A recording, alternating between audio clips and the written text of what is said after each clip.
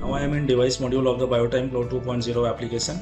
I am going to show how we can connect the ZKTeco Biometric machine with the BioTime Cloud 2.0 application. So first of all, we need to check the internet connectivity of our biometric machine. Then we need to enter the main menu of the device.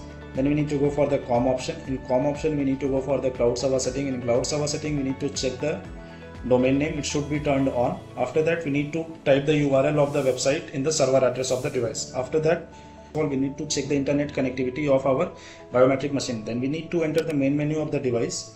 Then we need to go for the COM option. In COM option, we need to go for the cloud server setting. In cloud server setting, we need to check the domain name. It should be turned on. After that, we need to type the URL of the website in the server address of the device. After that, we will refresh the page of the application. So you can see here device is reflecting here automatically. Now I will create area according to my location. You can create different areas according to your different location.